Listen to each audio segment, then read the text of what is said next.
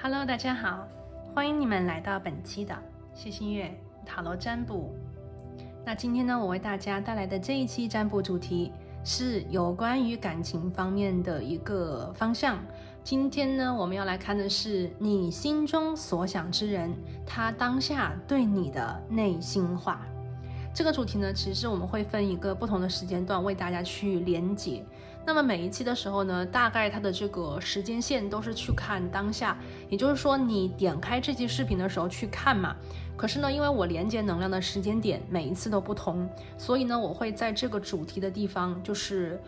隔可能每年跟大家更新一次啊。所以呢，今年我们来用这个时间，今年我们是在2024年啊，我们去连接这个你内心所想之人，他当下对你的一个内心话究竟有哪些，想要说什么。那么关于这个内心话呢，是对你喜欢的情话，还是说害怕受伤的恐惧，又或者是有苦说不出？我们会根据每一副牌组你们的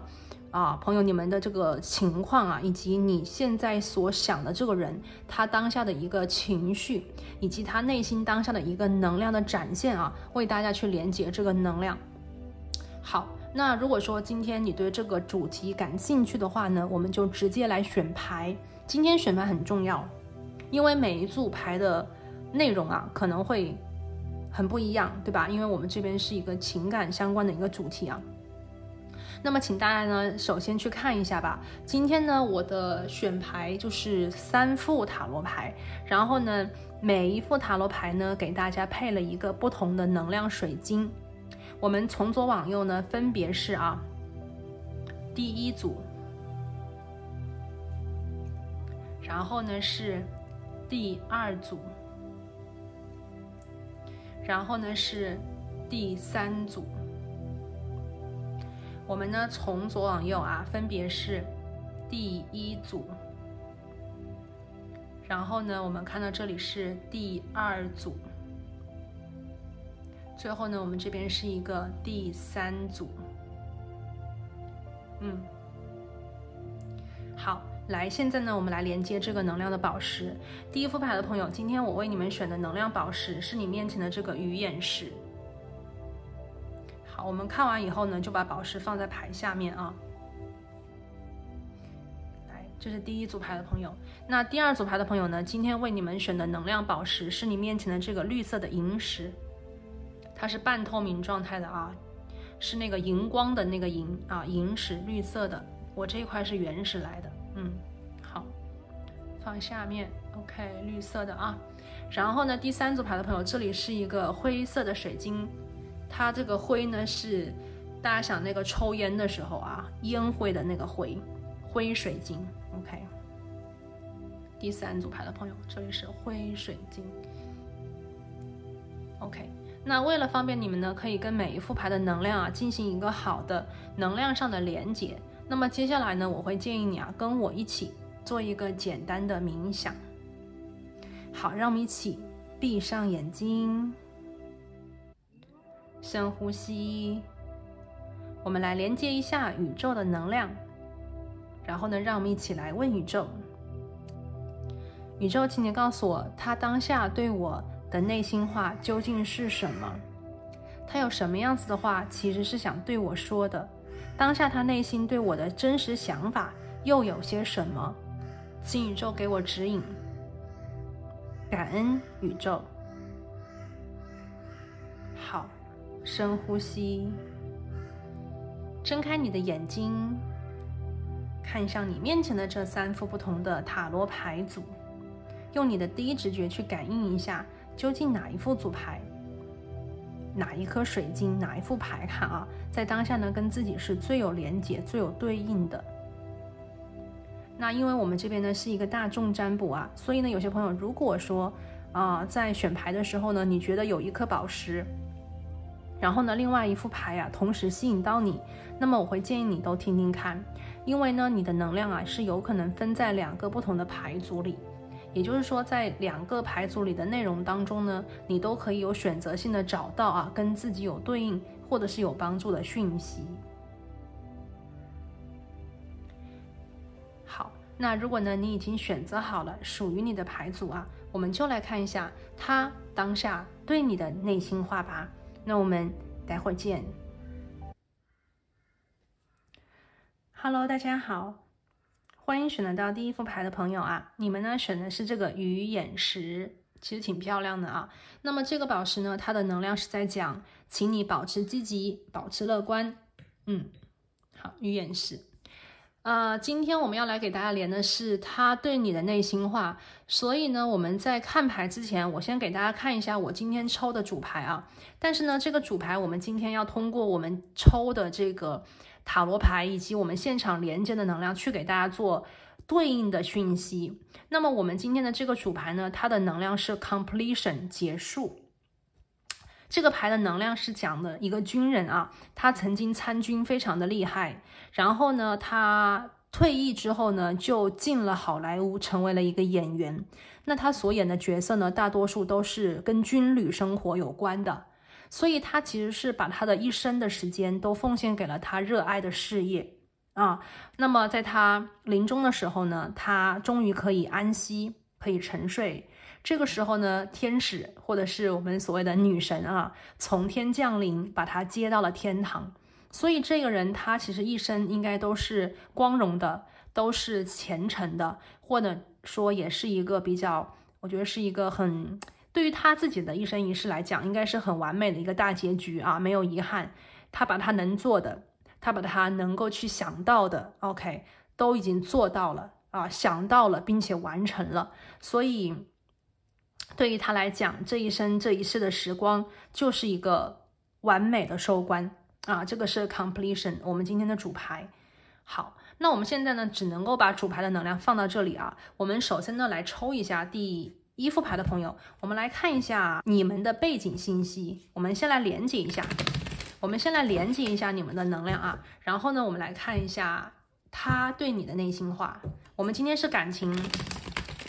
的相关话题，所以我们来看一下你们的背景信息。我们来看一下第一副牌的朋友啊，第一张牌我抽到的是力量牌的逆位。这张牌其实我会觉得它的能量是在讲你们两个人应该是当前的关系状态有一点不是那么的，我觉得是两个人相处起来出现了一些问题。为什么呢？因为力量牌它的重点就是两个人愿意在一起，不是说你们两个人不愿意啊。因为力量它的能量是说，其实是两个比较相反的能量啊，愿意去融合。那么这个融合呢，需要很多的怎么讲呢？很多的决心，很多的毅力，很多的坚持，它不是一个容易的事情啊。我们在传统的塔罗牌里面，力量讲的是一个一个女人和一个狮子，对吧？狮子是有牙的，女人是手无寸铁的，这样子的一个配对跟组合，他们要一起去旅行。那么这个是比较难在我们现实生活中看到的。所以呢，力量牌的逆位啊，它给我的第一个感觉就是，你和他从不同的地方来，你和他有着比较不一样的背景或者是文化，又或者是性格有很多相反的地方。但是呢，正是因为相反，我们在讲异性相互吸引，对吧？你有的他没有，他有的你没有，所以你们能够在彼此身上找到可能你们心中所喜欢的美好，所以相互吸引的能量很强烈。但是呢，在具体相处的时候，可能又会觉得，如果你们两个人的沟通，或者是你们两个人有的时候在某些地方就是想法不同，甚至有点激烈的时候，也蛮容易产生一些分歧和问题的。所以力量牌的逆位到这个地方，我会觉得关系到目前为止遇到了阻碍，遇到了卡关。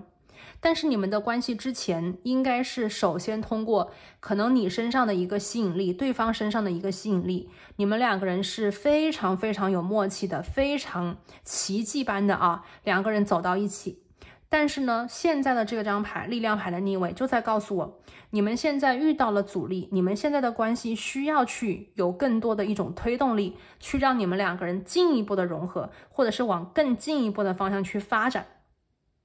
所以现在呢，力量牌的逆位就是在讲你们遇到了变化，你们需要去改变这个是力量牌的逆位。好，好，我们来看第二张牌。第二张牌呢是一个世界牌。世界牌呢讲的是一个东西的完结或者是一个结束，和我们今天的 completion 的能量是有一点类似的啊。它的这种结束的能量呢是在讲人生呢它是有阶段性的，或者是有些事情呢它是分一个时间的啊，有始有终，有开端就有一个结论，对吧？那么当前力量牌的逆位到了世界牌这里，我会觉得有一个结论性的东西，有一个令人满意的东西，有一个所谓的说法，有一个所谓的一个庆祝啊，在你们的关系之间。所以第一副牌的朋友啊，其实我觉得我感觉到啊，你们的这一组能量信息，可能它是在讲你们两个人呢，虽然有很多的不同，你们两个人当前的关系遇到了一个卡关，但是你们其实是在一个节点，这个节点可能是让你们当前的一种相处关系和相处方式进入到一个结束的状态，因为只有走入到结束，你们才有可能去进入到新的循环，或者是新的一个可能性。那么世界牌它既代表着结束，它也代表着开端，所以世界牌出现在我们这里啊，我会觉得第一副牌的朋友，也许你们两个人需要去换一个角度，换一个方式去看待你们关系当前的一种状态，用另外一种方式去理解。也许在你们相处的一段时间里，那个手无寸铁的女人已经知道要用工具保护自己，走了一段时间，那个有獠牙的狮子可能那个牙也被磨平了很多。所以我觉得这一段路走过来，两个人的这种感觉，两个人的性格之间的磨合，两个人相处之间的默契啊，都已经有了一定的基础，已经不再是原来不认识的陌生人。所以关系推动到这个地方，第一副牌的朋友，我觉得它是一个完结 completion， 你们已经现在有了一个结论，这个结论其实在你们的心里，你们明白这个结论就是说你们两个人是否是合适的，你们两个人合适做朋友，你们两个人合适做恋人，还是你们两个人合适做什么其他的关系，你们心里其实是清楚的。那么来到了世界牌，一个结论已经展现出来了，一个很清楚的东西已经明了了，那么接下来就是去展开新的，或者是更加明确的去做一个勇敢的选择啊，这个是世界牌。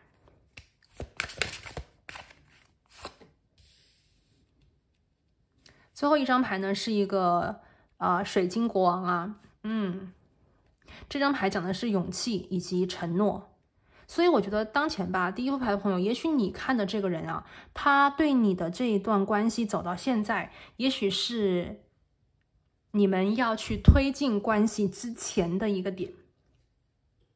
OK， 或者是关系即将进入到更加有承诺性的关系之前的一个时间节点。你们之前无论以什么样子的方式在相处，这种方式即将结束掉，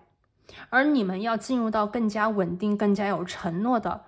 关系里面去。无论这个所谓的承诺是关于你们两个人更加深入的继续向前，还是说你们各自选择去面对内心真正所追寻的那种稳定和安全的感觉。好，那我们今天塔罗牌呢先放到这边，接下来呢我们就来看一下他对你的内心话究竟是什么。我们来看几张牌啊。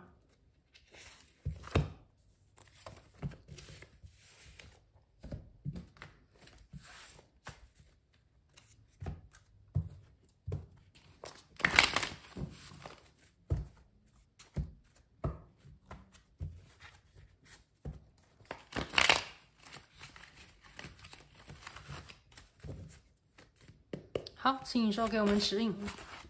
OK， 第一张牌是我要赢，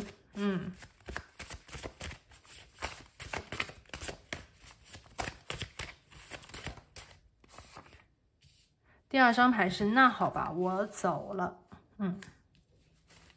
他当下对你的内心话，第一副牌的朋友啊。第三张牌是让我冷静一下，这个人呢，我们看到他的内心话里面啊，这个人有明显的想要去后撤的感觉啊，当下的能量啊，他有后撤的感觉。他的后撤呢，是因为他内心当中的一个怎么讲呢？性格啊，不服输的性格。就像我刚才连接到你们的关系里是女人和老虎，或者是女人跟狮子的关系。在这张牌里，我要赢啊，讲的是对方很想去在这段关系里取得那个制高点，或者是拿到那个主动权。那么就比较像是我们看到力量牌里的那个狮子，可能他性格里面的一些东西比较的大男子主义，或者是大女子主义啊，想在这段关系里有比较多的主导地位，比较喜欢你对他的崇拜，或者是你对他的追捧。第二个呢，这个我要赢也给我的感觉是在关系里面可能对于一些事物的观点，他也非常希望自己能够是更加厉害的，或者是你听他更多的。再来呢，就是你们两个人去约会啊、见面啊、出去玩啊、做决定的时候，他希望他是那个大老板啊，他是那个大 boss， 他要是在这段关系里就是我说什么就是什么。虽然这个能量呢，对于可能第一副牌的朋友你们来讲的话，觉得有一点不公平，凭什么你说什么就是什么？为什么我要听你的，对不对？但是呢，我们知道啊，一段关系里可能两个人的相处模式和方式里面啊，我们需要去用一种对方能接受的方式去沟通和表达。那么这个人呢，可能他在语言上，在表面上比较的桀骜不驯，或者是比较的高傲，但是呢，我觉得这个人的内心其实充满了很多很多的，我觉得是不安全的感觉。我们来分析一下，这个人他第一个呢是想赢，他想在这段关系里就是我能占上风，我能够是那个主导地位，但是呢他的心里又会有这种那好吧我走了。这张牌呢是典型的后撤牌。 OK， 他得不到他想要的赢，他就想离开。那他真的会走吗？答案是我冷静一下，他没有走，他其实就是走了2步就停下来了。他走，他回头，他转身是他的姿态，这个姿态是给你看的。他走了2、3步他就停下来，就是要想一想 wait a minute， 他要想一想，他要等一等，他要冷静一下。所以我觉得这个人对于你们的关系里啊，他可能是属于那种比较不稳定的那一个，他比较不稳定，他比较的任性，或者是说他比较的有的时候会比较的使性子。可是呢，我看到第一组牌的朋友，这段关系里在表面上来看，可能对方比较的强势，在外人的眼中，他可能更加的好像有话语权，更加的感觉可以拿捏到你啊。但是事实上呢，在这段关系里，其实我看到的是对方非常的在意你。也许很多时候都是你听他的，你在附和他，可是你要知道，一段关系里，如果这个人他没有了这样子的一个你，他怎么赢？他一个人他赢什么？所以其实在这个人的内心当中，他是对你的依赖，对你的一种所谓的希望你能够了解他，能够理解他，能够去有点像是摸顺他的毛。就你跟他2个人的沟通里面，如果你愿意换一种方式，以一种低姿态的方式去让他能够跟你合作的话，那么你们的关系一定会相处得很愉快。这个人呢，也许会在你们的沟通方式的改变的过程里，更加愿意去问你的想法，问你的态度，问你那边是怎么想的。可是呢，换一个角度，如果第一副牌的朋友，你在这段关系里，你觉得自己有的时候呢，就是容易被他带走嘛，因为他有的时候说话的方式啊，这种脾气不好啊，暴躁啊，或者是他强势啊，或者是他转身就走啊，突然不理你，你被他带进那个陷阱里，被他弄得生气啊，或者是被他弄得情绪很不稳定啊，那你们的关系就会2个人相互的拉扯，你就会非常的累，你就会非常的不开心，你就会可能有的时候啊，就是觉得很委屈，或者是觉得不公平。所以说你看啊，第一组牌的朋友，我们现在只抽了3张牌，他对你的内心话，我觉得这个人的内心戏有点多，因为这个人是典型的后撤的姿态，却没有真正的走。那如果这个人在口头上经常跟你说算了吧，分手啦，或者是那种生气的那种狠话的话，可能会更加刺激到你。OK， 所以说啊，我们来看一下，我们先来看一下这个啊，我们来看一下他对你的内心话，我们来分析一下这个人他究竟是怎么回事，他究竟最想对你说的话是什么啊？我们来看一下。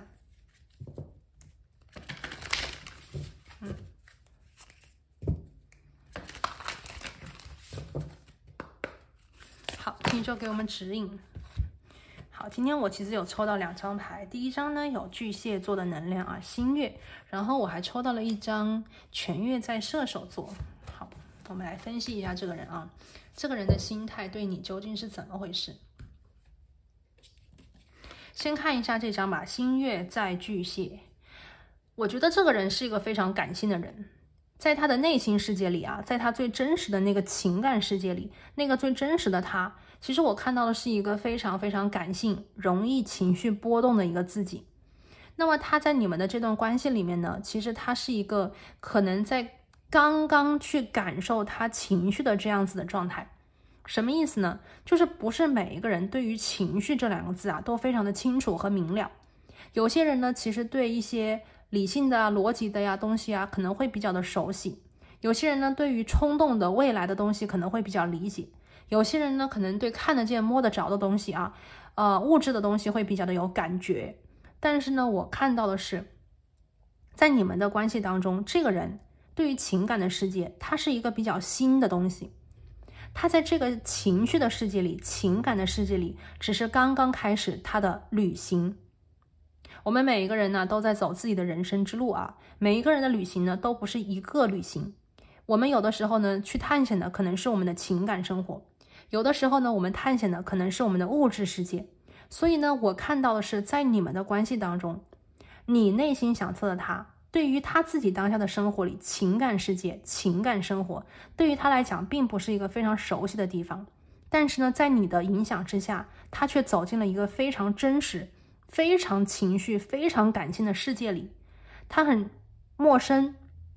他很不清楚，这对他来说是一个未知的世界。但是我觉得这个人愿意去尝试，愿意走入自己内心情绪。所以我们看到是他表面上很强势，他语言上可能也非常的让人觉得啊，总是好像他说的对。但事实上呢，在他的内心当中，我觉得他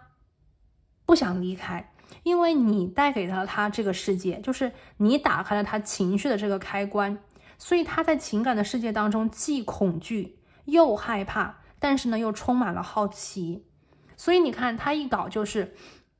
一害怕一恐惧一焦虑，一开始面对这个未知他就会后撤，但是呢他马上就会停下来冷静一下不能轻易的走，不能轻易的逃离。所以你看这个人在情绪上也许给你的感觉也是经常忽冷忽热。刚开始可能会让你觉得好像生气了呀，或者是扭头要走闹分手但是他又没有真的走，他又会时不时的回来找你，或者是又来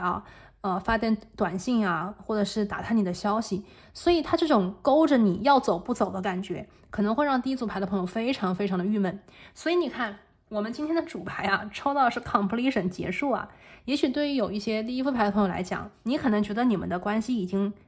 结束了，或者是即将结束了，你觉得你已经受够了，你觉得你们2个人无论这个相处的时间有多长或者是多短，你可能觉得跟他在一起真的好累那你们的关系呢，可能在一种状态里你也觉得不可能再这样下去了，你也决定放手了，或者是你觉得从他的这个态度还有从他的这个语言来讲你可能觉得应该已经结束了吧。但是真的结束了吗？我觉得要看因为这张牌里面的这个宝石，它讲的是保持积极跟乐观，有些事情可能不是你表面看到的样子未必。所以当前呢，你看这个人他在 relax， 他内心的这个感觉是 relax， 他在让自己减压和放松，他在让自己的那个情绪得到一种平静，他要冷静一下。所以你现在如果没有收到他的讯息，现在你没有听到他的动静，或者是你问他问题他现在没有理你，请你也先等一等。这个人可能需要一段时间来处理他的情绪，只有他把情绪处理好了，他想清楚了，他才会回来他才会给你一个说法，或者是他才能够去开始去面对你们关系里的阻力，就是这个力量牌。好，我们来看一下第2张牌。我们第2张牌呢，抽到的是全月在射手座。这张牌呢，其实是一个非常好运的能量，也代表着对未来的希望，以及对于前方的一种渴望。射手座啊，它其实是看向比较远的一个未来，而且射手座呢，对于精神的一些东西、哲理的一些东西啊，是比较感兴趣的。当前呢，其实第一副牌的朋友啊，我觉得你们的关系某种程度你可能刺激他想一些比较不一样的，或者是让他不得不去思考一些问题。这个问题呢，是有关于未来的问题。有的时候呢，我们遇到的人可能会比较着眼于眼下，有些人呢可能会比较喜欢看未来。我觉得第一组牌的朋友啊，你们现在心里想测的他，其实是一个对未来充满希望的人。他想要一个好的未来，他想要一个未来的生活是他理想的一个更加美好、更加自由、更加激烈，或者是更加有热情的一个未来。那么当前呢，你们的关系里可能有阻碍，力量牌可能让他进入到了一个他不熟悉的情感世界、情感领域，但是呢，并不代表他不会去计划和安排你们的未来。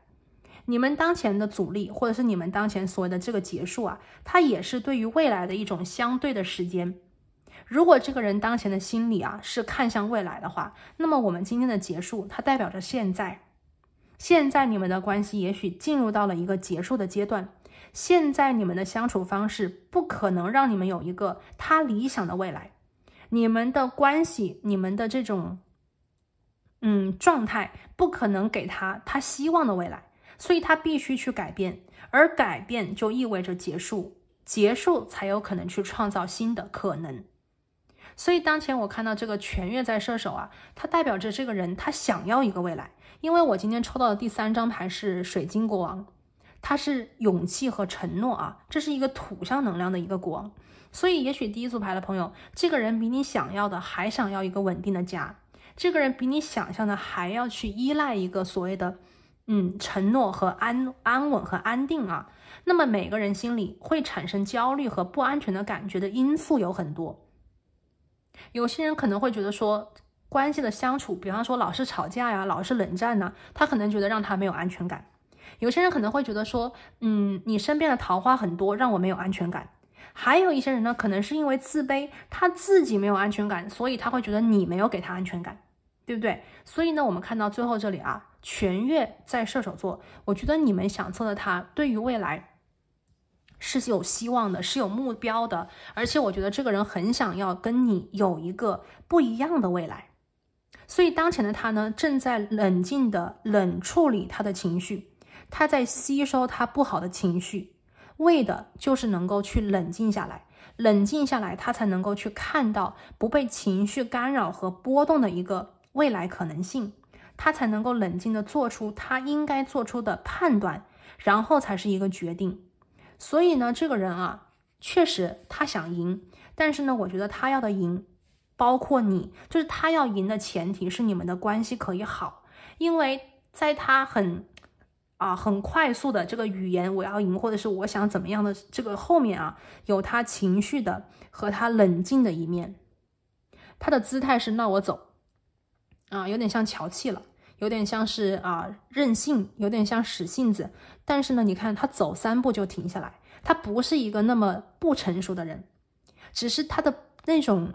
我觉得是一种性格啊，可能会让人觉得有一点太过于冲动了太过于冲动了。但是好在他能够稳住好在他能稳住，所以这个人跟你之间可能有一点拉扯。第一副牌的朋友他可能跟你之间是有一点拉扯的，而这个拉扯呢，可能也会让你觉得很累心很累，对不对？好，我们现在呢看一下他对你的内心话，我们来抽一个牌，我们看一个好，可以吧？都有了吧？好。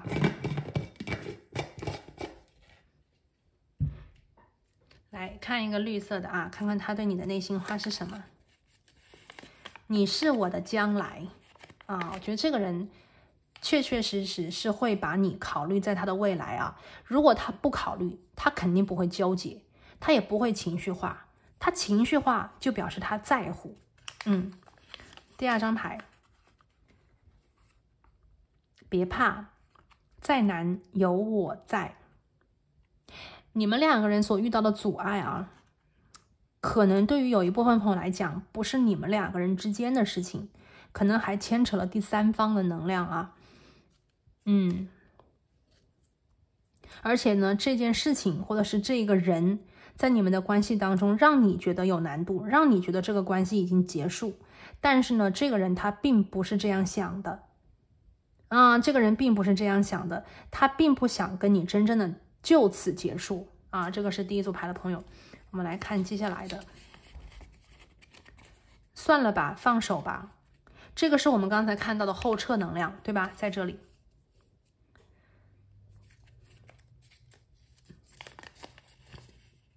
感觉很踏实。这张牌呢，其实给我的感应就是这个人对你的评价。其实我会觉得第一副牌的朋友，对方应该是那个不稳定的人，对方是那个容易后撤的人，对方是那个情绪容易失控的他。但是呢，你给他的感觉是让他觉得安心。刚才我分析过我们的力量牌逆位，对方比较像是那个长牙的狮子，而你在这段关系里可能是那个冷静洁白的女士无论这个性别就是这个角色那么他其实是能够感觉到你能够带给他别人没有办法给予的踏实的感觉，安静的感觉，对不对？他一定是很喜欢这种感觉的。你是我的将来，对不对？但是呢，这个人确实在你们的关系相处的部分呢，可能有后撤的能量。算了吧，放手了。放手了。这个放手呢，也有可能是你在放他的手，他不得不放你的手他可能想要的那种对话呀，他想要的那种你跟他的一种争执可能你都不给他机会好，然后我这里有一个，我有很多，你要过来我这边吗？这个人还是有这种强势的感觉，对不对？你过来，为什么不是我过去呢？但是我觉得这个人他就是用这种方式他需要你的主动来给他更多的安全感，他觉得你的主动能够让他有更高的一种成就感，他就赢了嘛，对不对？其实感情里面不代表主动的人就是输的人，其实要看你们的关系是心态怎样。其实心态和内核越稳的人，在关系里是越稳定的他，其实才能够算是比较赢的感觉。很多时候真正赢的人都是别人让他赢，他真的赢了吗？他内心知道其实是你让他赢，对不对？好，然后呢，我们看到是我就是不放弃，怎么了？这个人其实是有的我觉得有一部分的朋友，第一组的，也许你都已经有点不想要他了，或者是你都已经觉得这个关系可能不能再继续了，有阻碍，阻力还很大，你都有点害怕，你都在后撤，而这个人呢，他不愿意放手。这个人不愿意放手，现在的他也许没有什么行动，也许也没有什么样子的语言让你觉得他好像想去争取，但是呢，这个人他在用他的方式去处理。一旦这个人时间到了，一旦这个人想清楚了，他一定会有一些很具体的方案计划我觉得是会让你知道的。对哇，假象第一副牌的朋友，你们现在看到的以为的都是假象，真相是什么呢？用你们的心去感受，好不好？来，这个单身万岁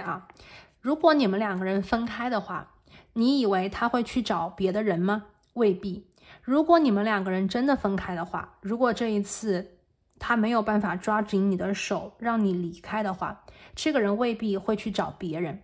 这个人可能会选择单身，这个人可能会再也不想恋爱，这个人可能会觉得自己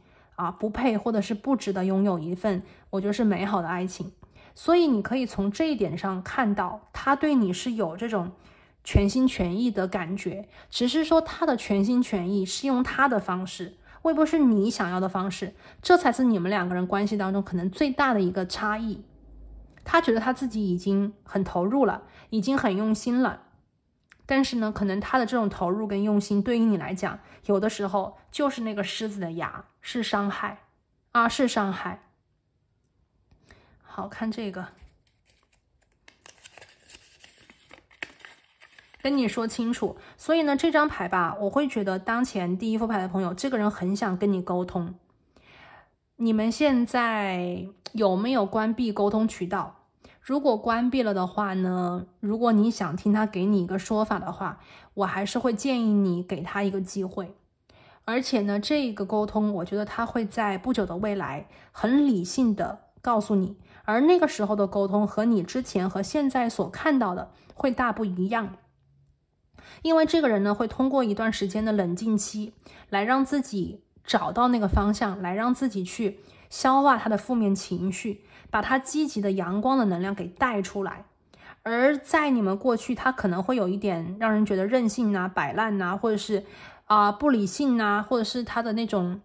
狮子的那种不好的一面啊，就露出来了。但是呢，如果你给他一段时间，让他去消化和处理自己的负面情绪的话，过一段时间他回来，他一定会给你一个我觉得更好的一个回应、感觉或者是沟通。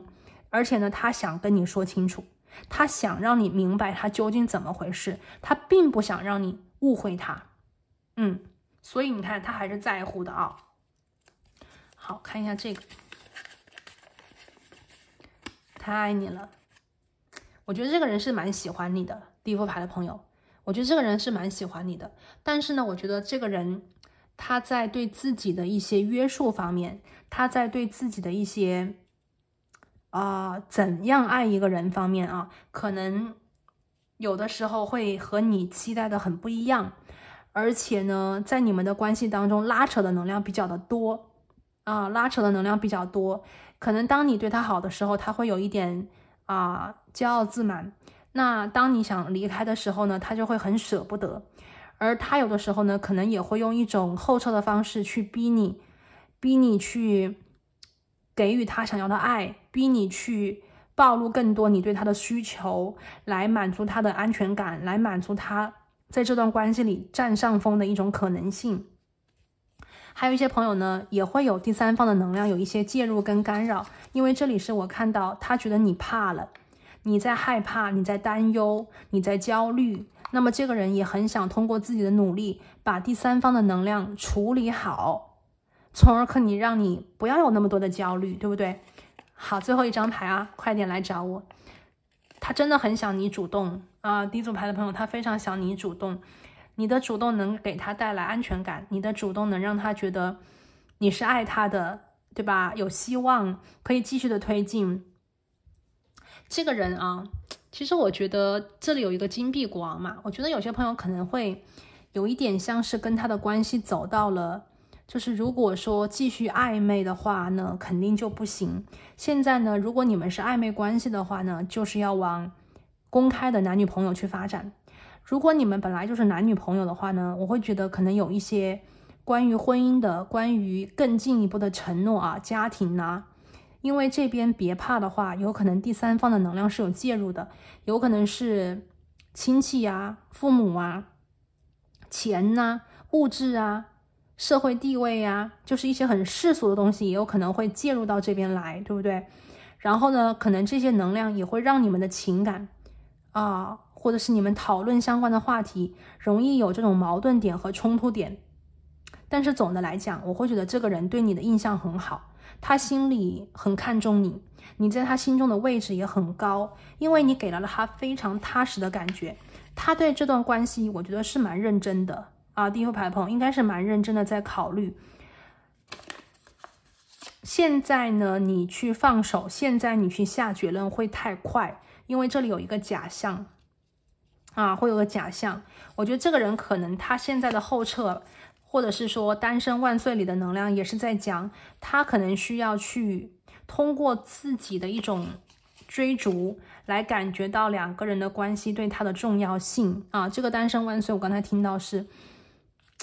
他并不是去找别的人，他并不是去找别的男生或者是别的女生，而是他也许在这段关系里觉得自己不够好，或者是没有自由感，他需要去抽离一下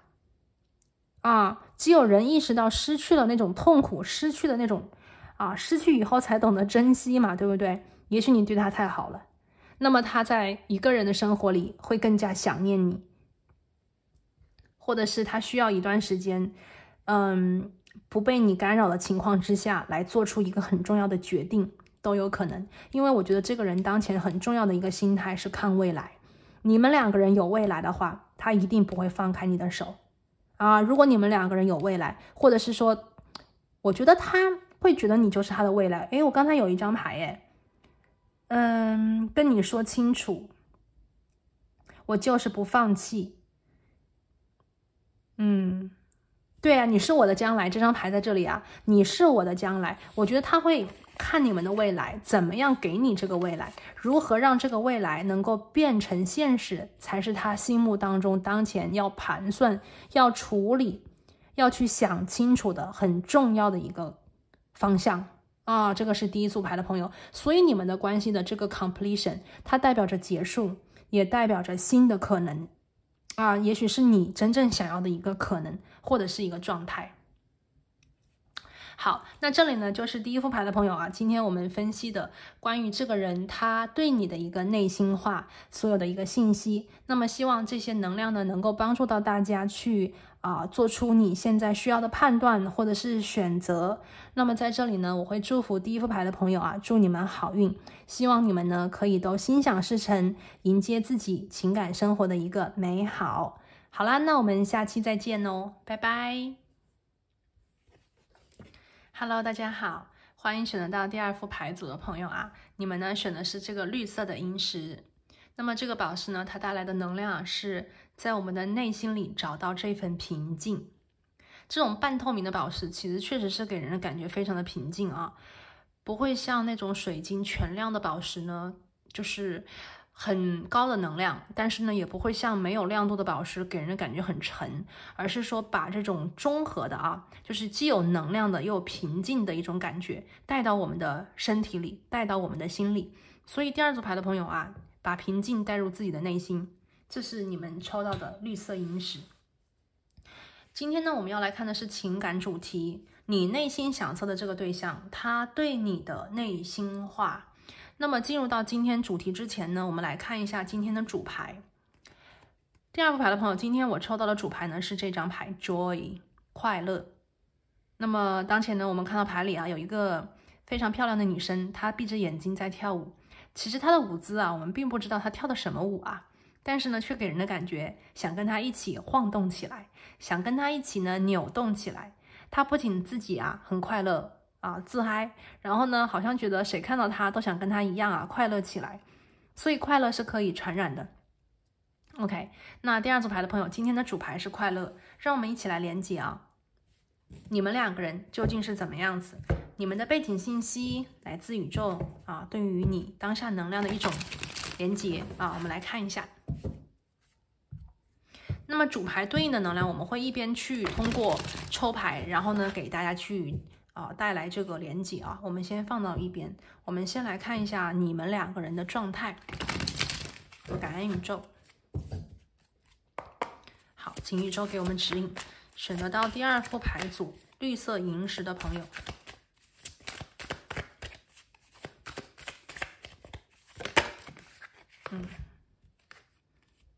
好，第一张牌是 Vision 2， 这张牌讲的是有朋自远方来大家心心相印，心有灵犀，所以这张牌是我们传统塔罗里的圣杯2，非常好。它代表着两个人的这个情感是相互接纳的。我对你有好感，你同样呢也对我有好感。当前你们两个人的情感能量非常的平衡。第二组牌的朋友那么也许在当前你想去测的这个人呢，就是你们两个人正在，比方说顺利的暧昧。或者是你们两个人呢正在情感的早期有这种火花的擦出。还有一些朋友呢可能跟这个人连接了一段时间，有一种强烈的感觉，仿佛他就是我的灵魂伴侣，仿佛自己遇到了自己的这个正缘所以第二副牌的朋友，这个能量其实让人感觉挺开心的，我也非常的开心。白玫瑰和红玫瑰，一个热烈，一个可能更加的安静，但是不影响你们两个人相互欣赏，相互喜欢。圣杯2 Vision 2还有一个能量就是我觉得第二组牌的朋友，就是我感应到你现在心里只有他，就是你的眼中就是他，然后对方的眼中呢就是只有你，所以你们两个人现在对彼此的能量是蛮激烈的，能量感应能量的感觉非常的强烈好，来我们继续看一下我们来看一下关于你们的一个能量。好 ，Seeker of Vision 这张牌呢是圣杯骑士，然后是一个逆位的。这一张牌出现在这个位置啊，我会觉得现在你们的情意或者是情绪是到位的，但是呢，两个人会不会有一点被动了，或者是两个人呢，心里面啊都有彼此，但是呢，有一点暗恋的嫌疑啊，因为这张牌的逆位呢，在告诉我两个人对情感的表达是有这种卡壳的状态。有可能当前第二副牌的朋友，我们看的是有一点暗恋的能量啊，也有可能呢，你们两个人其实就是在往恋人的方向去发展，但是呢，你们两个人啊，有两种情况吧。第一种就是好朋友，但是呢，往情感方向去推进的话，有一点怕，但是又明显的知道自己是喜欢的，对方应该也是喜欢自己的，对吧？那另外一种情况呢，就是想去推进，但是不知道该怎么表达，想去把这个关系往更加深的地方去发展，但是呢，自己啊，可能有一点不知道该怎么样去主动，或者是说怎样去更好的回应对方的一种试探，或者是对方的一种这种我们所谓的他可能想跟你更进一步，那么你想去回应他，但是呢又想更多的去回应一点点，去推这个关系往前嘛，对吧？去发展这个关系，这个是圣杯骑士的逆位。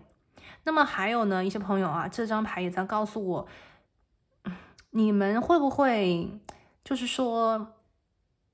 两个人平常的正常相处的时候是很快乐的，比方说一起工作，一起学习，一起出去玩，一起做项目啊，但是呢，你们两个人啊，在心里对彼此啊，就是有更深的、更多的想法。因为这张牌呢，在告诉我，也许这个想法，就像我刚才讲，这个暗恋的情绪啊，可能就是那种暗潮涌动啊，可能会很希望对方能够明示啊，但是对方呢，可能也在打哑谜啊，这边也会有一些朋友是这种情况啊。好，最后一张牌呢是月亮的逆位，这张牌就是恐惧啊、害怕啊，害怕自己感受到的这种相互喜欢的，感觉是水中花镜中月啊。但是呢，月亮牌的逆位，我会觉得有一些更加清楚的和清晰的东西呢，会在不远的将来，我觉得是带入你们的关系当中，让你们看清楚。月亮牌的逆位，有一些朋友我觉得是可能已经开始意识到啊，不能够这段感情只是自己想自己去连接，而你们很希望的就是能够看到更多的一种落实。因为我们今天的水能量是挺多的，包括月亮牌啊，很阴性的一种能量，很被动的一种能量。虽然很快乐，可能这个快乐是自己情绪所创造出来的开心。这个人在你身边，这个人回你信息，跟这个人一起做事，跟这个人一起学习，就很开心。但是呢，月亮牌的逆位，想推进、想落实这个关系，就需要有具体的行动，就需要有情感的表达。否则这种感觉的话，可能只能存留在我们所谓的5D 世界，那不是很可惜吗？而且我会觉得当前第二组牌的朋友啊，要勇敢的追逐自己喜欢的东西。这个东西它不仅仅是爱情情感啊，是你喜欢的东西，你要相信自己值得拥有。那么只有你相信，你才会勇敢，你勇敢才会有行动，你行动才会有显化。这是一个系列的对自己的一种行为上的，或者是你心理上的一种正向的暗示。那么至于说这个行动以及主动的方法，那个是我们可以再进一步调整的。而两个人如果真的惺惺相惜，真的喜欢的话，无论你我们所谓的，无论这个所谓的这个主动有多么的轻，多么的可能给人的感觉有点笨拙，但是你的心意才是最宝贵的东西，对吧？我们现在可能会觉得有什么样的辞藻，有什么样子的套路，有什么样子的技巧，这所有的一切背后都是一颗真诚的心。一颗真诚的心，无论是什么样子的方式才能够打动一个真心爱你的人，打动一个和你一样真诚的人。如果说都是套路的话，或者是太过于讲究技巧的话，可能有的时候反而会让人觉得很就是觉得可能会没有安全感吧所以我会觉得其实第二组牌的朋友，你们两个人既然是圣杯二嘛，所以一定有很多地方你跟他是很相似的，你们两个人也一定能够相互的理解，所以在这个地方无论是谁先破冰，或者是谁先做一点关于自己情绪的表达，我相信无论是用什么样子的方法对方一定能够感应得到，而感应得到比说出去比做出去都要重要，对吧？好，这个是我们现在看到的今天我连接第二副牌的朋友我们这里的一些能量。那接下来我们就来看了他对你的内心话有什么呢？我来看一下第二副牌的朋友。好，金宇宙给我们指引，使得到第二组牌的朋友。第一张牌不计回报的付出对方其实是非常想认真的我觉得对方非常想认真，而且我觉得这个人可能是一个话不多行动派，把他最好的东西拿出来跟你分享，就是他表达爱的方式，不一定是语言，可能是付出，可能是行动。比方说也许你什么地方生活上有难关他就会第一时间出现在你的面前，或者是不断的询问你需不需要什么东西。比方说你有什么地方你不能够理解，或者是你不知道该怎么样去做这个题或者是有什么地方没有学懂可能对方就会分享他的那个用心记录的笔记给你分享生怕你雕刻了呀，生怕你担心这个考试过不了对不对？拿出他的这个秘籍跟你分享。如果你工作上你累了，或者是看到你很辛苦，他可能想帮你去分担一些压力，或者是希望能够他做得更好，从而呢可以让你轻松，也能够让你有更多的肯定可以给他，对吧？不计回报的付出，我会觉得这个人会有一点点第二副牌的朋友，我觉得这个人可能会有一点点在你面前像小花蝴蝶的跳舞。无论这个人是男生还是女生，就是他可能现在呢是蛮想在你面前表现自己的，他表现自己的目的就是为了让你喜欢他，被他吸引，对不对？至少你要被他吸引，你要关注他，把他的好，把他的这个阳光我觉得这个人还是一个乐天派，把他的一些优点展现在你的面前。这个人其实不像是一个很计较的人。我觉得当前第二组牌的朋友，如果你担心就是主动的问题吧，其实我会觉得对方还蛮多表达的。这个主动不能够是那种我们所谓的一定是他打了个电话给你邀请你出去约会，不是这种感觉。有很多的主动它其实是在细节里的，比方说他会在你的面前跟你制造偶遇的瞬间，对不对？但是呢你会觉得说好像就是碰到的，哪有那么多巧合呢？然后呢这个人可能也会漫不经心的出现在你的面前，跟你说我正好也怎样我正好也顺路，或者是我今天正好也不加班或者说我今天正好也要加班这些所谓的正好呢也是他精心为你做的东西。所以他的主动可能会有一点点的含蓄，因为他可能不想把你吓走，或者是他不希望自己就是一下子暴露了他的这种对你的一种喜欢，或者是对你的一种诉求吧。但是他的心里其实是希望不计回报的付出，给你最好的把最好的一面表现在你的面前，这个是他的心态，他当前呢就是这样想的。 OK 好，然后呢第二张牌 Healing 疗愈，那么这边写的是算了吧，放手。这个能量呢就是典型的内心比较脆弱的人会在付出的时候产生的一种心态。因为每一次的付出吧，就是人呢就是付出了肯定是希望有回应嘛，希望能够得到一种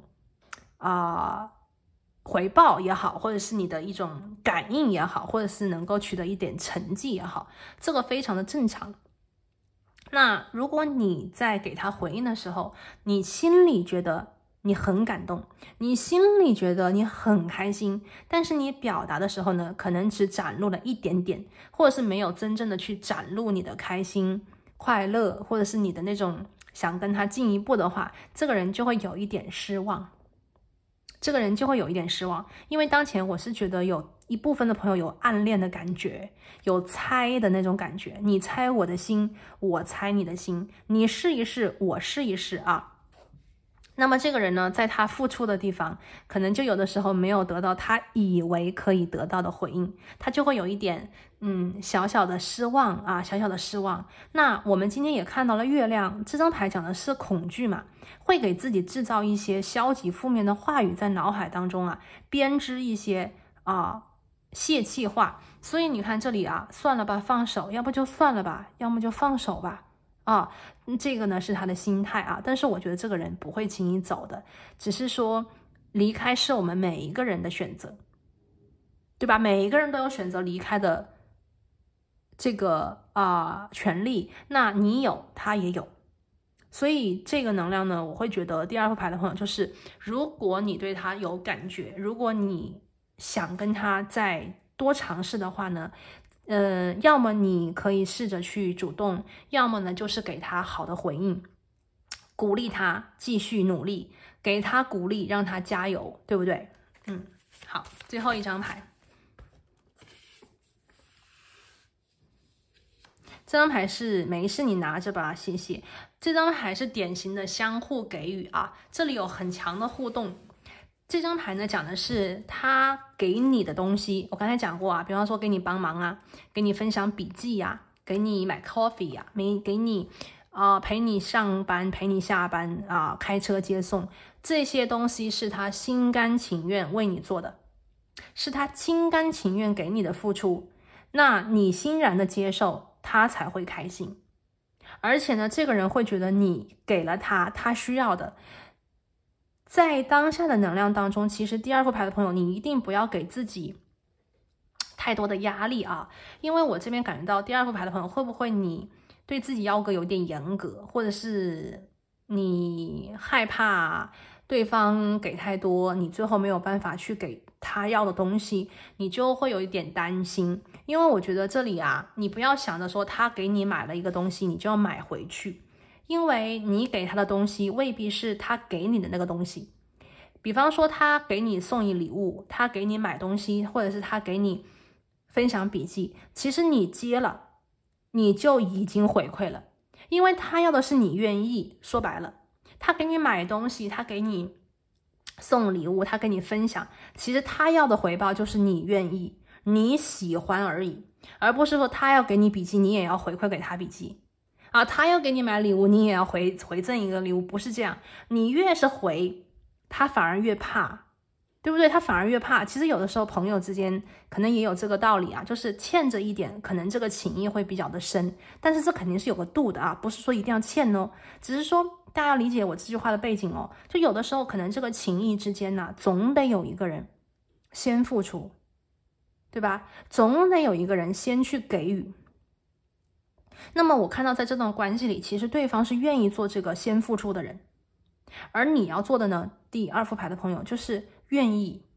告诉他你愿意，告诉他你喜欢，我觉得这是他心里最想要的。所以这个人是有那种真心愿意。那如果你喜欢他的话，如果你想跟他尝试往前的话，真心愿意的话，那么你要做的就是接受他对你的好，接受他对你的爱，接受他对你的付出，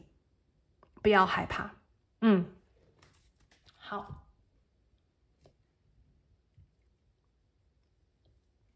我们接下来看一下今天的这一组牌啊，我们来看一下他对你的内心话究竟有哪些。我们来分析一下，从神谕卡这里啊，看一下他对你的内心话是什么。感恩宇宙。好，第一张牌啊，下弦月金牛。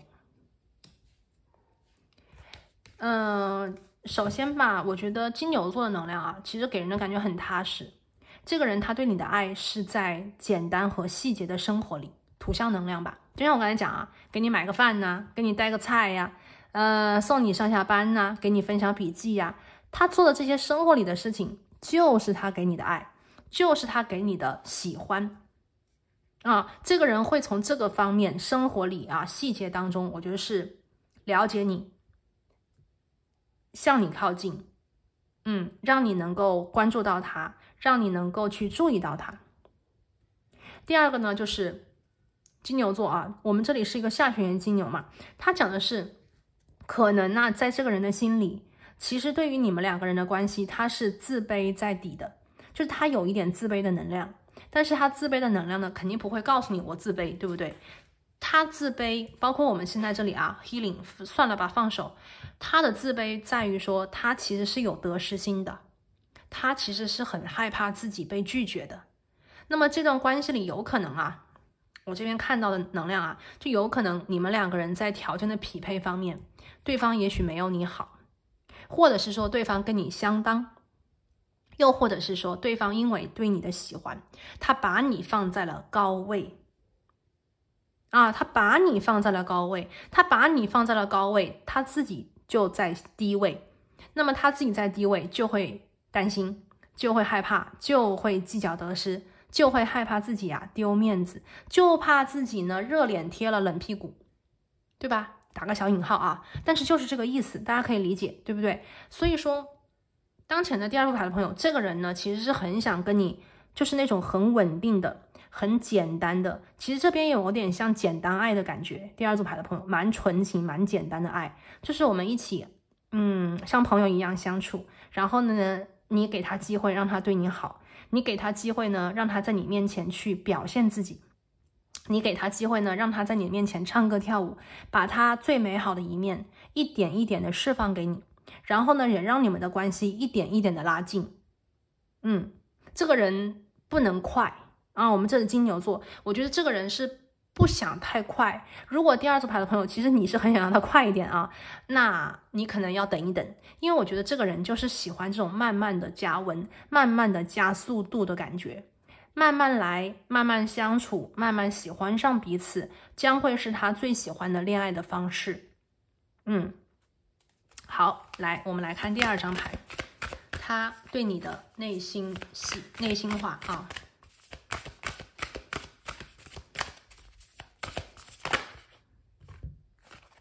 好，今天都是土象能量啊。第二张牌是新月在处女，相信一切都会好。这个人呢，他眼光还蛮犀利的，这是一个变动土啊，眼光很犀利。然后呢，看一些很小的细节，喜欢抓细节，喜欢追求完美啊，愿意主动付出，但是前提是你要欣赏他，你要认可他，你要给出正面的回应。那么他就会继续努力，继续付出，继续对你好啊。那么当前呢，他的内心戏是他的内心话啊，就是相信他的努力会感动你，相信他的付出呢，有一天能够让你真正的接受他、接纳他。如果当前这边其实我会觉得这个人的内心，我不知道大家这个，因为我们这里是大众占卜嘛，如果说这个人是你的第二选择的话，就比方讲你还有一个人。你还有一个第一选择，这个人是你的第二选择的话，那么这个人当前的状态就是默默无闻的守在你身边，相信你一定能够让自己明白谁才是你的真爱。我们这里有个圣杯2相信你一定能够明白谁才是你的真爱，谁才是你真正应该选择的陪伴你。其实这边是土象嘛，我会觉得陪伴你到最后的那个人，他想成为陪伴你到最后的那个人，他可以跟你一起去，我们在这里我觉得他感觉到就是他愿意陪你去守护，他愿意陪你去疗愈，他愿意陪你在人生的低谷就是陪伴你，或者是给予你温暖和力量，他也愿意跟你一起去携手看远处的高山和美景。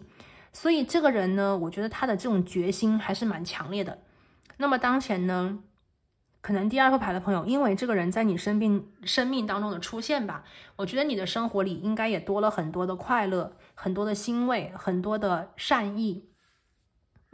那么当前呢，第二副牌的朋友，这个人的心里就是觉得，如果当前你还不能完全接受他的话，他愿意相信一切都会好起来，他愿意相信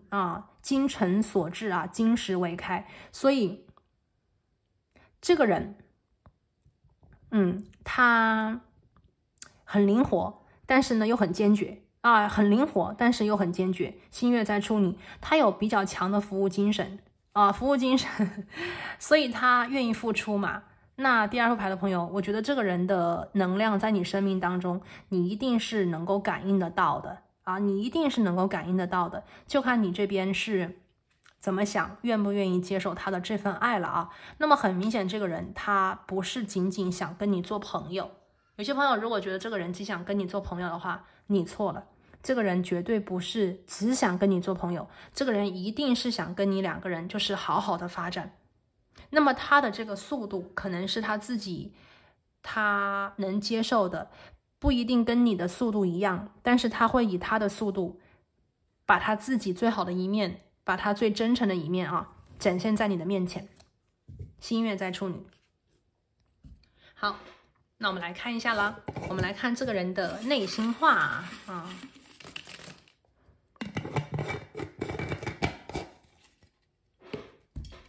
好，先来看这一个。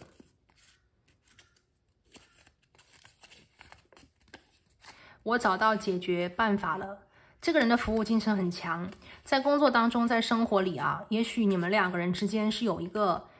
小小的鸿沟的啊，包括这个月亮牌，也许你们两个人觉得两个人之间可能有一个什么鸿沟，有一个什么样子的阻碍，就好像你们的美好就像这个镜中花水中月一样，它有一点虚无缥缈。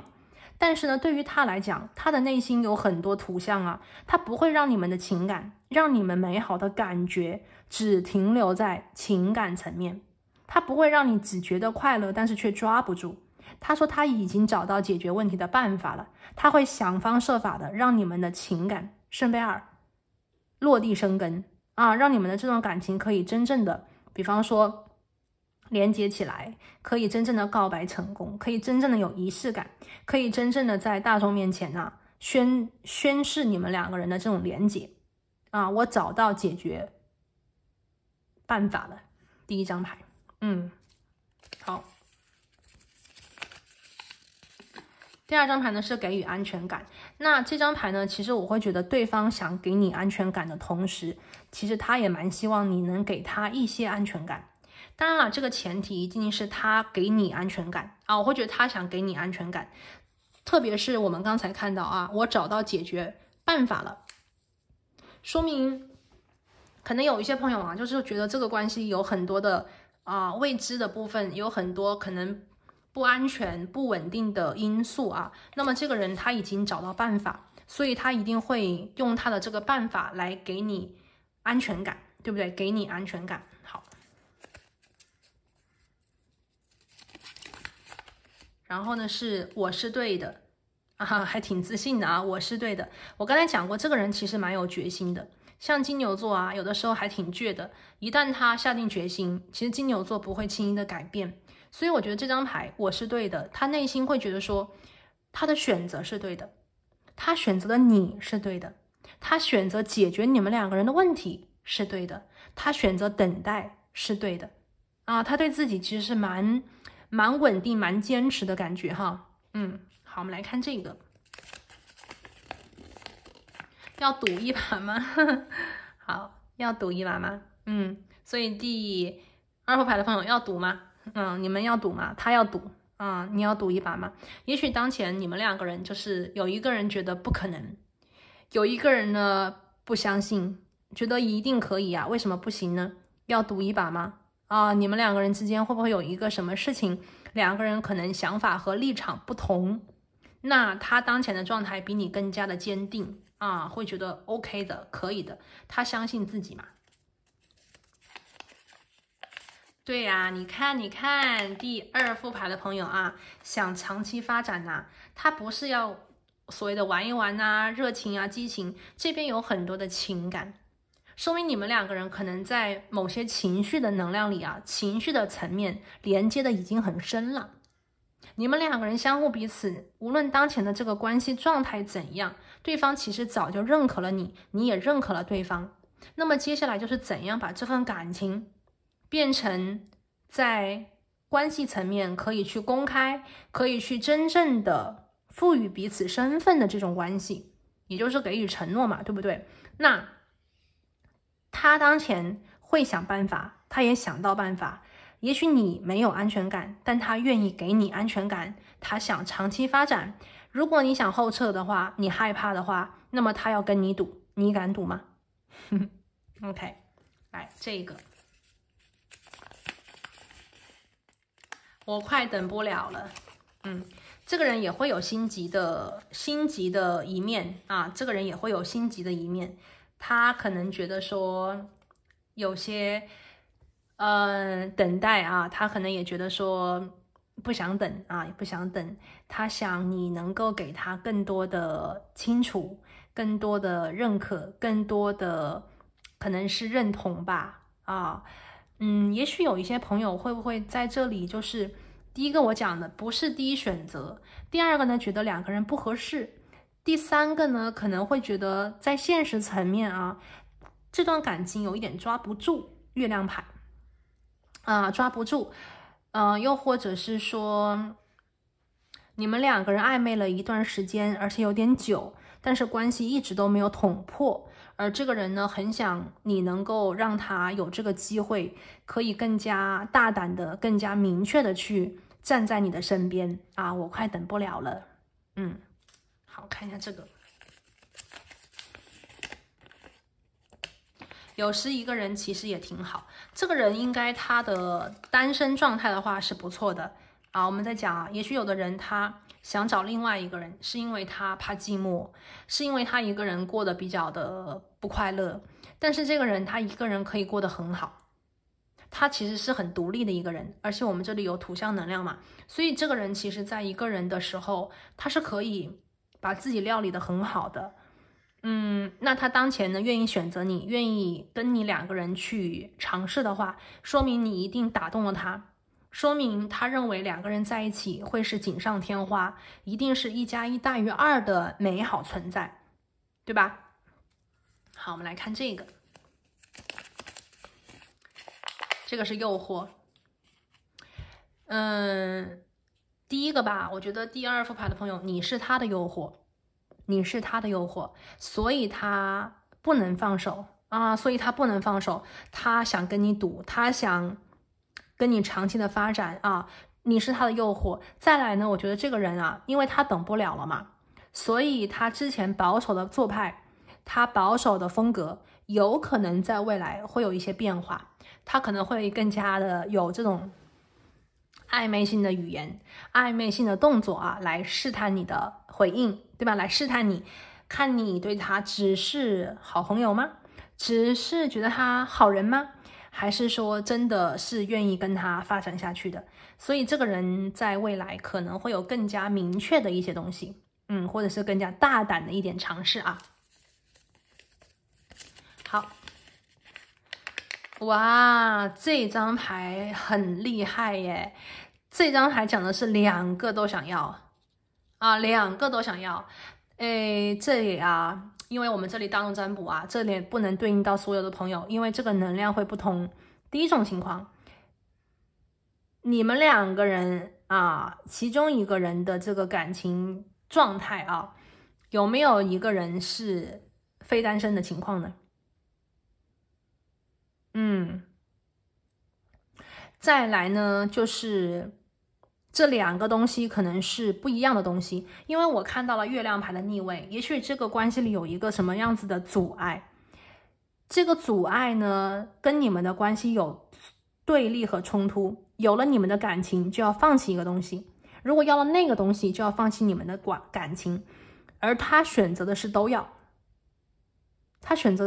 比方讲，我既要让我的父母满意，我也要跟你在一起，我既要完成我的学业，我也要跟你在一起，我既要把我的工作事业做好，我也要跟你在一起。所以这个人对自己是蛮有信心的。当然了，也有一种情况，就是我刚才讲的，如果你们两个人有任何一个人不是单身的状态，或者是有别的选择，那么这张牌你们也要注意啊，你们也要注意。所以根据你们的情况啊，第二副牌的朋友来看这个能量信息。好，再来。曾经的爱，这个是过去式啊，前任的能量出来了，前任的能量啊，曾经的爱，你的前任，他的前任，有没有朋友这边跟他是之前认识的呢？你们是第二次连接，你们是重聚，有没有这种情况啊？大家告诉我，因为我觉得这里的能量可能会有一点不同的朋友在这边啊。我们今天字卡抽的比较多，曾经的爱，你是他曾经丢失的爱情，他看到你之后，他感觉到了那是他最理想的初恋的感觉。曾经的爱。好，我们来看一下这个。我话还没有讲完，这个人当前呢，可能有些东西没有跟你说的很明确啊，有些东西他当前可能没有办法去完全跟你解释清楚，这边比较像是一个误会啊，曾经的爱，两个都想要，我话还没有讲完。所以第二组牌的朋友，如果当前你对这个人有质疑的话，你对这个人有疑问的话，我觉得是给他一个解释的机会，给自己一个了解他的机会，然后呢再去做一个判断啊，听听他怎么说吧。好，再来看运气了。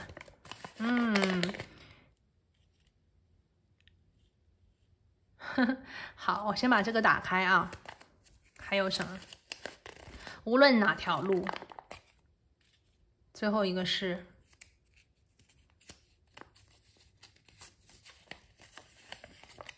我撤了，我觉得我们不合适。这边我会觉得啊，有一部分的朋友呢，在这个人的内心戏里面，一定是有对你的喜欢，对你的坚持，以及他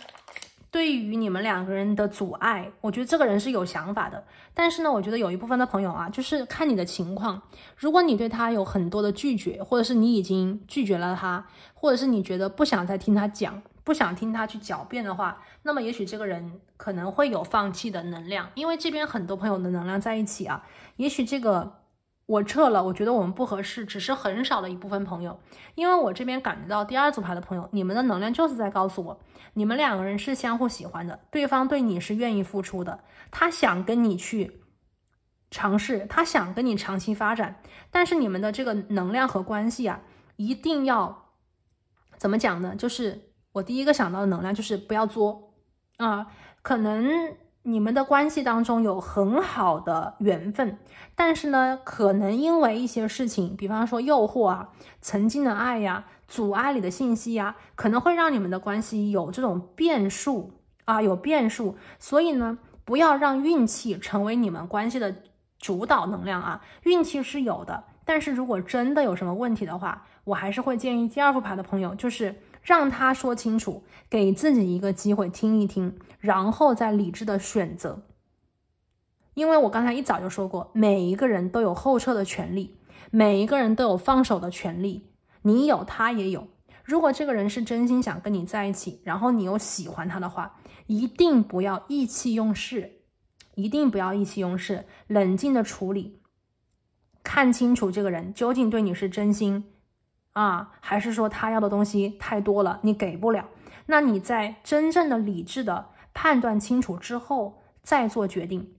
不要让自己后悔。生活当中啊，以自己为主导，快乐生活每一天，好不好？OK， 那这里呢就是第二组牌的朋友啊，今天为你们所连接他对你的内心话。那么希望这个能量呢能够帮助到你，所以呢在这里啊，祝福第二组牌的朋友，祝你们好运，祝你们心想事成。那我们下期再见，拜拜。Hello， 大家好，欢迎选择到第三副牌组的朋友。那你们呢选的是这个灰水晶，这个水晶的能量呢，它是要让你放手啊，或者是学着去放下。好，放这里。今天呢，我们要来看的是他对你的内心话。今天呢，我们要来连接一下你心中想测之人，你心中喜欢的他，究竟当下对你的内心话是什么？有哪些？对，今天我们去抽牌之前啊，我们先看主牌吧。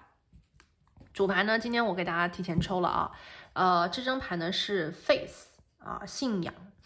这个牌怎么解啊？就是我们面前的女主人公，这个金发碧眼的美女啊，她走到了一个墙的面前啊，这是一堵墙。然后呢，她过不去了，她就去召唤她的指导灵，她就说：“指导灵啊，我现在过不去了，你们帮帮我吧，我怎么都过不去，我怎么样才能穿越这堵墙呢？”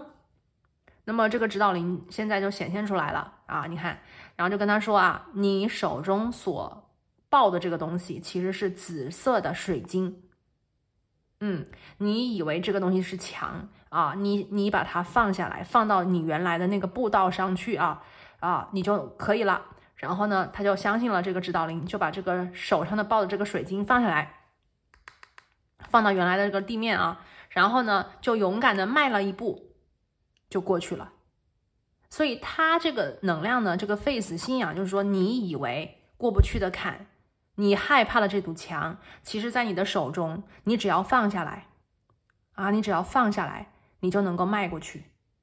啊，我觉得还挺有寓意的啊。所以说你看啊，第3组牌的朋友，我们今天的主牌是 faith， 是信仰。我觉得你们的能量啊，又跟这个灰水晶放下啊、放手有关。所以我们来看一下。他对你的内心话。首先呢，我们来连接一下，就是说你们当下的一个状态啊，我们来看一下你们的关系 ，OK， 也就是我们先来验证一下，然后呢，我们就来抽牌看他对你的内心话 ，OK， 好。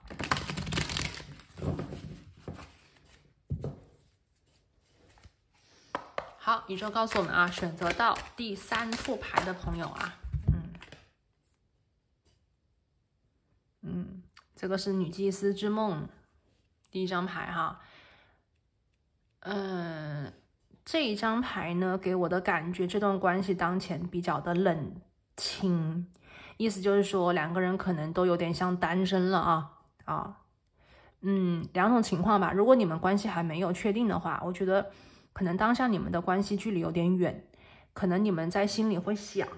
会在远远的地方看着彼此，关注着彼此。但是呢，具体的连接、相互的互动却很少，甚至你们的沟通也少。如果当前你们的关系是比较就是已经定下来很稳定的话啊，就是属于有比较好的感情基础的话，我也会觉得第3组牌的朋友，你们2个人现在是不是有什么隔阂？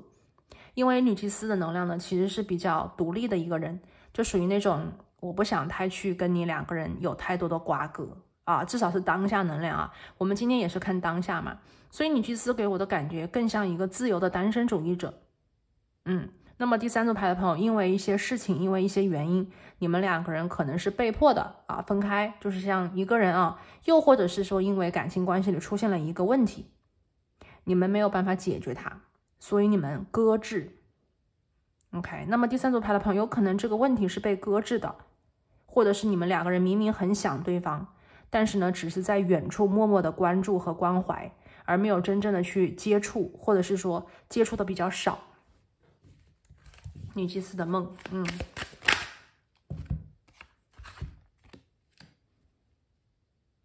然后呢，我们看到的是世界牌 ，OK， 这个呢应该是蟒蛇之灵啊，给我的感觉就有一点像是合一的能量，世界牌出现在这里啊，合一，第3副牌的朋友啊，我不知道为什么我在这里连接到的感觉和能量呢，在告诉我，你们2个人的这段关系啊，也许你们2个人其实有很稳定的一些情感基础，或者是说有比较好的一个情感的根基。比方讲，你们2个人是相识多年的朋友；比方讲，你们2个人已经老夫老妻；比方讲，你们2个人已经谈恋爱谈了很长时间了我有这个感觉。但当前呢，在这个能量当中吧，也许你们遇到了一个坎，或者是你们遇到了一个搁置的一个问题啊。我们在这张牌里面，我看到是可能你们现在要进入到一个新的阶段，或者是你们要带入关系里一些新的改变，可是你们现在呢没有去真正的去行动，或者是为这个关系去做一些具体的努力和尝试。相对应的，你们可能在等对方先主动，等对方先改变，而自己呢比较多的是在观察对方，观察别人观察他有没有先主动，啊，这个是我看到第一个能量。第二个呢，就是有些朋友我不知道为什么，我觉得好像你们关系里有一个人其实还蛮想去自由的去追逐自我，或者是说不被这个关系所束缚，有一种想去并不是说因为别的人他可能感兴趣，我这边感觉到非常强烈的一种向往自由，向往单身主义，向往那种可以飞翔的感觉啊。也许他有个什么梦想啊，或者是对方有一个什么样子的理想啊，有个什么志向啊，他很想去追寻啊。也许你们的关系需要有一个变化，需要有一个改变，而对方可能是主动的去选择这个改变的人，或者是你是主动去选择这个改变的人，而你们某一个人的这个选择其实某种程度上影响了这个关系的稳定性，或者是说让你们的关系不得不带来一些变化。而你们现在所看到这个变化，可能会觉得说，那这个一变化不就关系就没了吗？但是未必啊，未必，因为这张牌 Faith 它讲的是把一个问题啊，一个小的问题给放大了，把一个很小的问题给放大了。其实只要我们去放下，或者是只要我们看开一点，很多事情是可以迎刃而解的。所以当前呢，我也会感觉到第三组牌的朋友啊，也许你跟对方都属于那种个性上啊，也比较的坚强、独立、有主见。那么两个都很有主见的人谈恋爱，或者是在一段关系里的话，那也许两个人都不愿意认输，两个人呢不想后退，两个人不想妥协，两个人呢都不想承认自己啊，更需要别人，更需要对方，所以给人的一种感觉就是还蛮傲气的啊。这个关系里有的时候可能会两个很强个性的人都还蛮有本事啊，然后都很有能力呀，可能有的时候也会变得都有一点小小的骄傲啊，不愿意去低头。所以当前呢，我会觉得第三组牌的朋友，你们两个人的问题其实可大可小啊，可大可小。那从宇宙的视角呢，是说一个小问题被你们放大，那只要你们能够放下。你看我们今天的牌啊，这个女生这个右手啊，你看她往这边看，这个男生你看他的这个左手啊往另外一边看，给我的感觉是你们两个人其实想要的东西啊，你看一个往左一个往右，你们现在有分歧，你们两个人现在是背靠着彼此，而不是面靠彼此，对吧？你们现在都想要追逐自我的一些东西，都觉得自己是对的，然后呢可能会觉得这个问题啊都自己没有办法解决，想要对方先提出方案，或者是想要对方先能够主动的迈开那一步，然后自己再来看接下来怎么办。可是我觉得这个时候啊，两个人都有点倔都在看着自己的观点，都在看上自己的立场，不愿意去转头和回过身来。来最后一张牌，我们来看一下这段关系究竟是怎么回事啊。第三组牌的朋友第三张牌呢是审判 OK，比较多的在判断比较多的在用自己的一个想法，或者是说用自己的一个理解在给对方就是上一个所谓的一个怎么讲，你是好人你是坏人这种感觉Judgment 出现在这个地方，你们两个人现在呢比较多的是一种怪彼此，或者是说觉得自己没有问题，觉得是他的问题那么这样子的能量呢，就会让这个关系停滞。如果两个人都不觉得是自己的问题，然后都会觉得是对方有问题的话，这个关系就会停滞。Judgment， 现在呢，你们可能也来到了一个停滞期，你们需要去更好的去了解自己究竟就是这个对错你们必须得有一个人先得看到这个关系如果按现在的这个方法去处理，或者是按照现在的这个角度去面对的话，那么这个关系可能真的就是给人的感觉就是不健康，或者是你们需要去改变。我刚才讲一定要变嘛，因为 Judgment 这张牌其实也有重生的能量，我们在过去经历了很多，我们学到了很多，那么来到 Judgment 的时候，我们就需要一个新的姿态、新的角度或者是一个全新的认知来面对过去，或者是来面对过去没有办法解决的，来看向当下还没有解开的这个课题 judgment。当前呢，其实我也会觉得有一种力量也在召唤着你们啊，召唤你们干嘛呢？回头，有一点像是回头是岸啊，因为你们的岸是彼此，所以你要回头，他也要回头。那么当前呢，宇宙在讲你们所担心的，你们所觉得过不去的坎，你们所怕的东西，其实很简单，只要放下，立刻马上就能够通关成功，立刻马上你们两个人的关系就可以重新连接在一起，而且连接的会比以前更好。好，那我们现在就来看了啊，我们来抽今天的这个他对你的内心话，我们来看一下。我们来看一下第3组牌的朋友啊，目前你心中想测的这个人，他对你的内心话究竟是什么？来，感恩宇宙。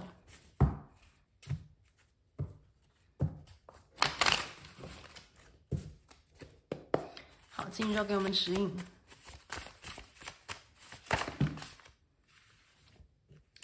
好，第一张牌啊，第一张牌是我爱你。我觉得这个能量就是在讲对方其实心里有你啊，嘴巴上比较的硬啊，可能这个好听的话说的少，心里都是你，因为这里是一个世界牌。这个是我们在刚才翻的是那个野莽的灵魂，对吧？就是这个一颗桀骜不驯的心，其实呢看起来好像不能够被束缚，看起来好像不能够被管束啊，事实上心里都是你，事实上想要的东西就是回头，事实上想要的就是能够让你接受他的爱吧。对，第一张牌啊，我爱你。我刚才讲过，我觉得第3组牌的朋友，你们的能量给我的感应啊，就是说你们两个人有很好的基础，也许你们在一起时间很久，对吧？也有可能你们两个人之前经历的事情很多，或者是说两个人的这种遇见呢，就不是那种简单的邂逅啊或怎样，你们可能有一些故事。那么在你们两个人相识到相恋的过程当中，你们已经看到了相互彼此的真心诚意，以及面对问题的时候对方能够展现给你的担当、勇气还有责任，对吧？好。第2张牌是考验还有不确定的因素啊。那么这张牌呢，是这个人比较理智的一个角度去看向你们的关系当下，他心里会觉得说现在确实是有考验，就像我刚才连接，我总觉得第3组牌的朋友，你们现在有一个坎，这个坎呢可能是一件事就像我刚才讲连接到的，可能是你要去出差，你要去深造，你要去留学，对方要去出差，对方要深造，对方要留学，或者是对方想去创业，无论是什么，就是有一个因素，有一件事情是你们两个人当中一个人特别想去做和完成的。那么这件事情呢，某种程度上会对你们的感情基础带来一定的震动比方说这个人如果突然他真的是非常想去，比方讲读书，或者是很想去留学，或者是他很想去跟一个什么大师去学习可能是他的这个兴趣爱好，可能是他的梦想。那么这个时间，比方说1年、2年、3年，那么对你们的关系是一定有影响的。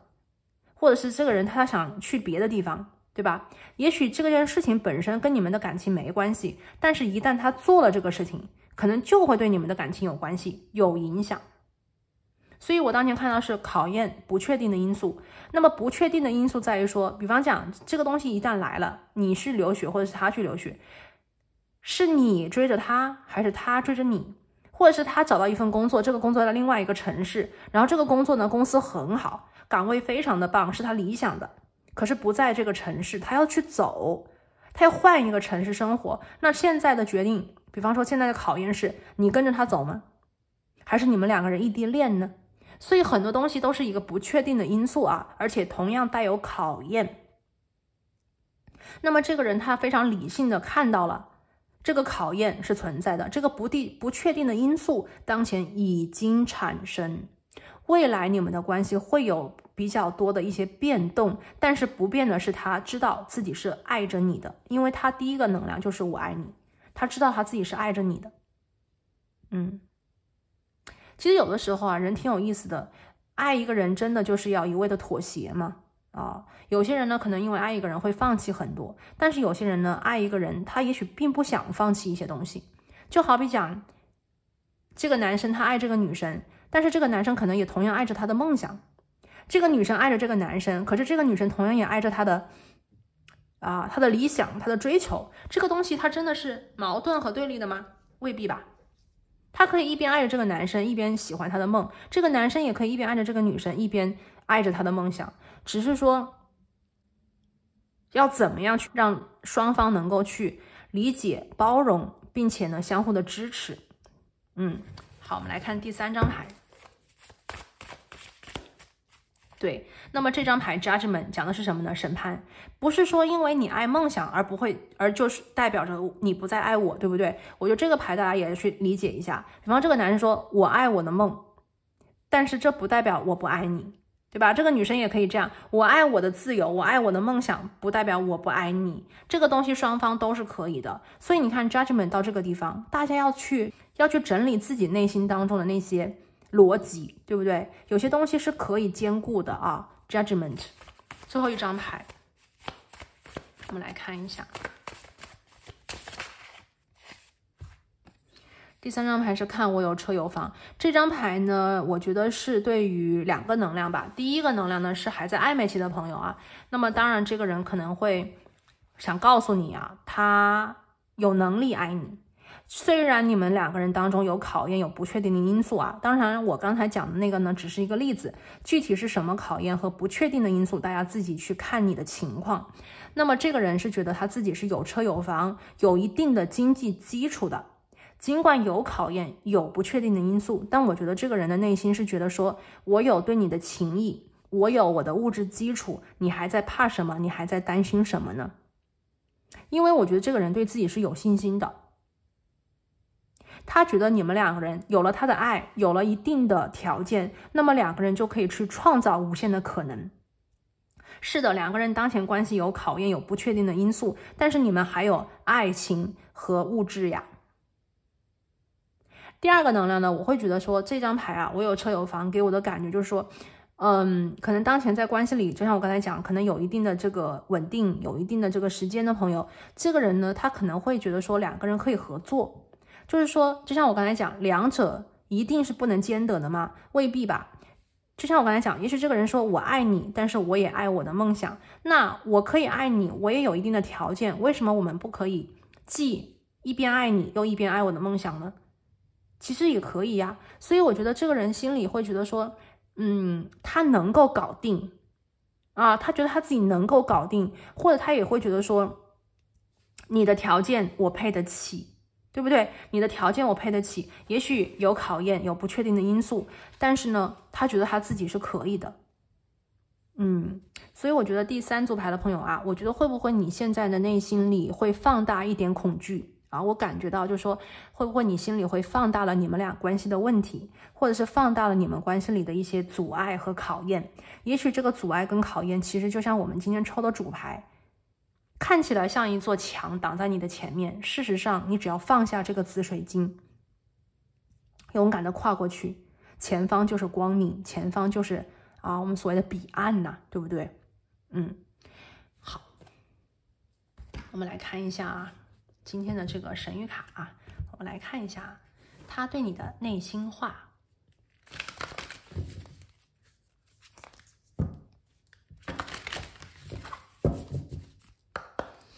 请宇宙给我们指引啊！行，我们来看这2张牌。第1张牌呢是这个满月在巨蟹啊，这张牌呢让我感觉到就是说情绪很饱满啊，情绪很饱满，这个情感很多，但是呢同样的情绪多的时候呢，人就会敏感，人就会得失心很强。全月在巨蟹，特别的敏感时期，所以当前的宇宙是说，请让恐惧溶解。其实巨蟹是一个蛮没有安全感的能量啊，巨蟹座呢是那种壳很硬，然后呢内在很柔软的一个能量，他会用最坚硬的一种方式呢让你看到他自己的样子，但是事实上呢可能掉个头转个身就是在默默的流泪啊。所以说当前呢，我觉得这个第3组牌的朋友，这个人对你的内心话吧，他可能有很多情感上的东西，他没有真正的对你诉说，有很多柔软的话语，并没有真正的跟你表达。那相对应的呢，这个人可能会把一些比较坚硬的外壳啊呈现在你的眼前，比方说说一些狠话呀，比方说告诉你无所谓呀，对吧？或者是说他觉得自己什么都好啊，没有什么问题啊，就是会说一些可能让你觉得很生气的话，因为他不想让自己的这种软弱被你看到啊，他不想让自己的恐惧被你发现，他会用最坚硬的方式，比方说他会出去玩啊，出去浪啊，或者是说待在家里啊，少说话呀，生闷气呀，这种方式啊，就是苦自己的方式，或者是故作坚强的方式，让你看到他，但事实上他的心里就是非常的敏感脆弱，然后呢焦虑很多，非常的怕，然后情绪呢是忽上忽下，忽冷忽热。他状态好的时候呢，可能会觉得说可以他觉得他一切都能搞定，或者是他能够说柔软的话语让你去理解他。那他状态不好的时候呢，可能就会说不好听的话，让你去误解他，让你去猜他究竟是怎么回事。那么原因呢，就是这个人心里有很多的恐惧，他现在呢对于情绪化的一些东西是非常非常敏感的。第2张牌呢，我们看到是一个1/4月相在天秤座啊，也是这个上弦月的能量，它讲的是请打开你的心，或者是保持内心的一个开放状态。天秤座的能量是这样子的啊，天秤座呢其实是一个蛮追求和谐的一个能量，他会想着怎样去解决一个问题，怎么样让大家都能够很公平的，就是觉得这个事情解决的是你舒服，然后我也觉得很圆满。就像我们这个审判牌，其实这件事情吧，我们看到现在为止啊，就是你赢或者是对方赢，你们2个人都是输。这段关系吧，其实现在是非常非常需要天平的能量，就是让2个人都赢，2个人都赢，你们2个人的关系才有未来。任何一个人去赢，或者是任何一个人去妥协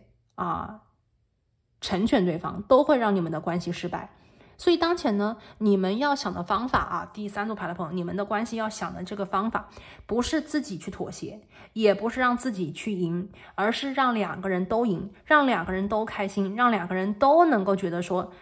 你好我好大家好。天平的能量本来就是追求双赢，平衡嘛，你好一点我好一点，这个关系才能是最好的。所以说我觉得感觉到这个人内心对你就是很多的爱，然后呢很多的坚定，同样呢也伴随着很多的恐惧和不确定的因素。这里的不确定因素给我的感觉比较多的是来自于外界第3组牌的朋友，你们的能量给我的感觉来自于外界，而当下这个人心里对你呢是充满着爱意的，同样充满着恐惧。那么他希望能够让你们的关系赢，既不是他赢也不是你赢，他希望让你们的关系赢。所以这个人在想办法让你们2个人可以去找到一个双赢的方法，或者是想办法让这个关系可以调解或者是调和。现在的他呢其实还蛮愿意去跟你沟通的，我觉得挺愿意跟你沟通的，看你愿不愿意跟他沟通，或者是愿不愿意跟他一起想一个解决问题的方法。这件事情来到你们的身边，我觉得也是对你们关系的一个挑战，但也是机会。有的时候我们可能需要去成全别人，有的时候呢我们也需要去理解他人，对吧？我们的成全和我们的理解，它是一个双向的。我们可以去理解你，但是呢你也要来理解我，对不对？我感觉到这个天秤座的能量放在这边对方当前呢很愿意去理解你，很愿意去听你的难处，但是呢我又觉得第3组牌的朋友，你们内心也得是一个开放的，愿意去协商的状态才行。很多事情当前可能不可能完全按照你的心愿一模一样的去进展，你想要的过去，你想要的一成不变，我觉得当前来看的话几率不高。而你们2个人现在已经来到了一个变动和变化的状态里，只有变化才能使你们的关系，我觉得是进入到一个新的意识层级。只有变化才是去保持这段关系保鲜的一个唯一的方法。所以呢，你也需要去让自己的心就是心胸开阔呀，让自己可以去锻炼，去接受一些你原来可能接受不了的东西。但同样呢，你去打开心胸，你一定也能够看到你自己的成长，以及对方能够给你的一种回应和反馈。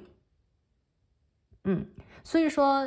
感觉到现在呢，第三组牌的朋友啊，就是这个解决问题的方法一定是有的，但是呢，你们两个人都得去愿意，就是打开心去试图理解，打开你们的心去试图看看能不能够接受。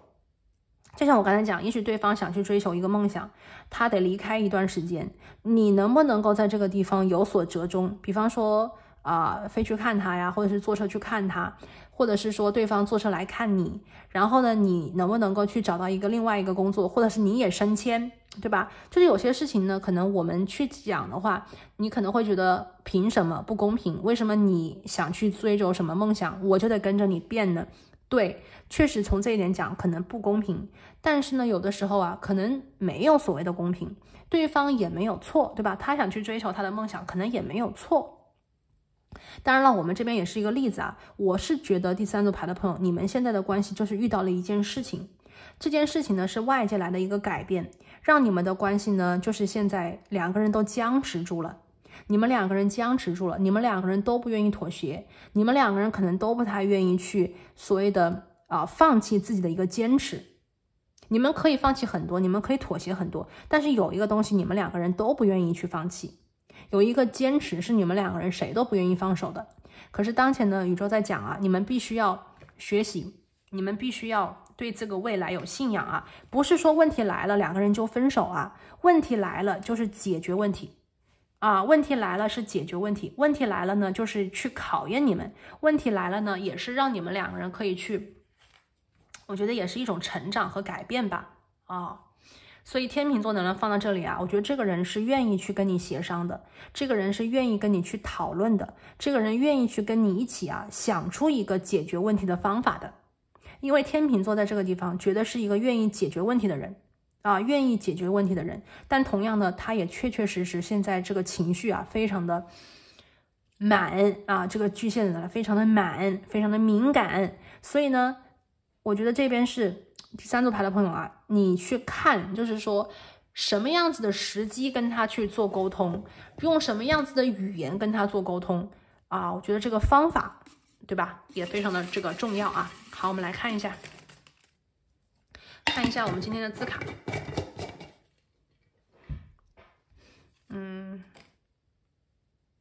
好，就看这么多。来，先看第一个，那就付出呗。这个人还是愿意的这个人还是愿意对你付出的，这个人还是非常愿意对你好的，对吧？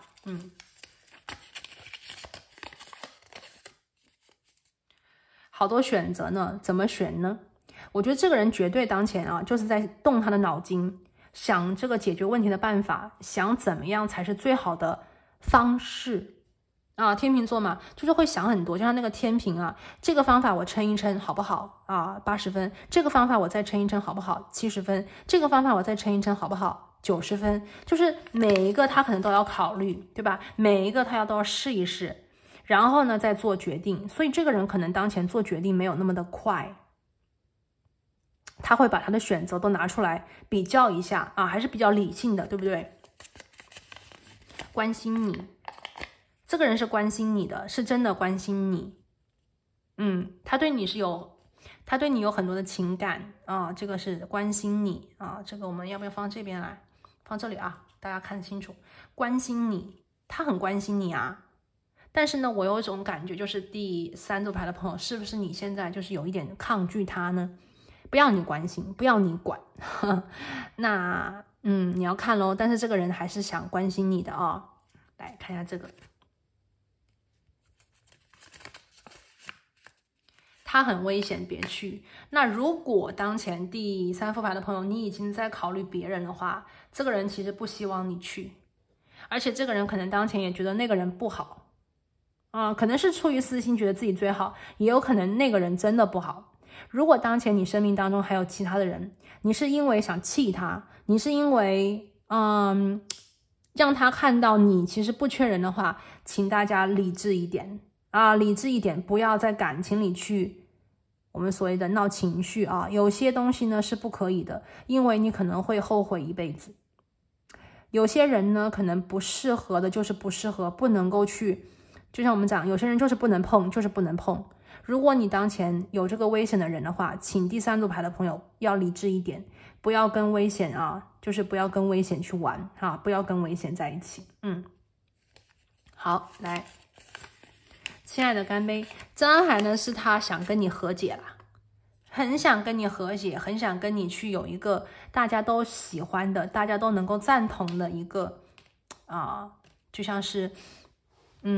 活动啊，或者是跟你一起像过去一样喝酒啊、聊天啊、开心啊，对不对？这个是我走了不见，有的时候他也会生气啊，那我走啊，那我离开啊，再也不见面好了，气话啊，这个人也有脾气，巨蟹啊，这个人有脾气啊，壳很硬，对不对？好，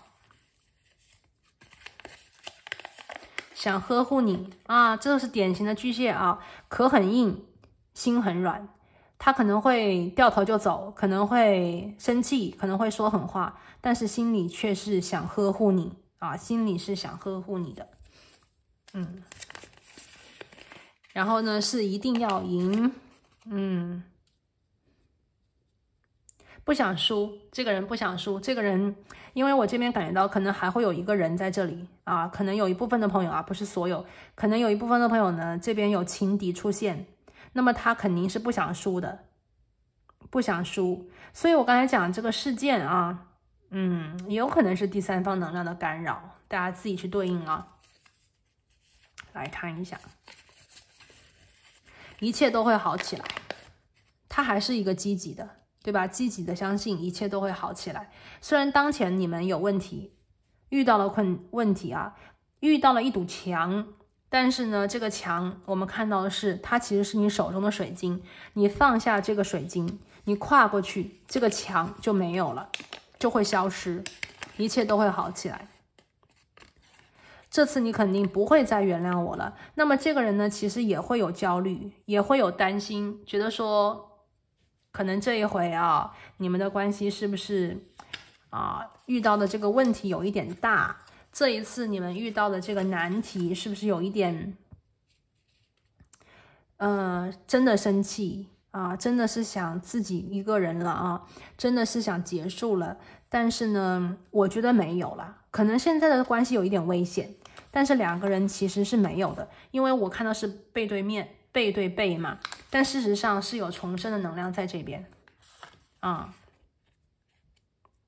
他说你外表冷漠，内心却很温暖。那也许你们两个人是一类人呐，都是大螃蟹的感觉，壳很硬，内心很温暖。你们两个人如果都是这个性格的话，两个人如果很像的话，那就是他状态好的时候你状态好，他状态不好的时候你状态不好，他外冷内热的时候你也外冷内热那你们两个人一起柔软不是很好吗？好，最后的两个我拿走的，我们来看一下。感觉这个人可以发展，这个是对于在暧昧期的朋友我觉得这个人无论你们两个人闹什么脾气或者是说有什么不开心总的来讲他还是觉得你很有潜力，就是觉得值得他还是看到你的优点的。最后一个是跟你一起我好开心，我们刚才看到了这个人其实他内心想对你说的话是我爱你，所以你们在一起一定是开心多过于阻碍，只是两个人现在遇到了考验和不确定的因素，无论是外界的事情还是外界的人。第三副牌的朋友，你们要相信的是真爱可以战胜一切，就是这个信仰，真爱能够战胜一切。如果你们两个人相信这个关系一定可以解决这个问题，一定可以修得正果的话，那么你们需要放下一些东西，放下你们的身段，放下你们的倔强，放下你们坚硬的外壳，用你们的柔软，用你们的爱去战胜现在任何的考验和不确定的因素，你一定可以成功。好了，那这里呢就是第三组牌的朋友，今天呢我们来看到的是他对你的内心话，那么希望这个能量呢能够对当下的你有所指引。那我今天呢就先讲到这边，我们下期再见，拜拜。